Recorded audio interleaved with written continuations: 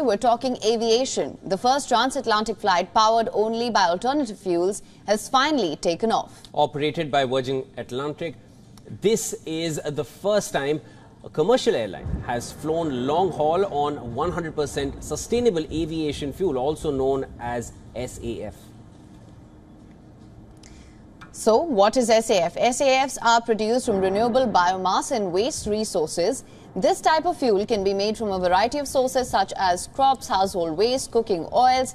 The Virgin Galactic flight used around 50 tons of sustainable aviation fuel. Around 88% of the flight's fuel was derived from waste fats and the rest from corn production waste. Understand that aviation industry is particularly difficult to decarbonize. However, the airline industry believes SAF is the most effective tool available to help bring the aviation industry's emissions down to zero.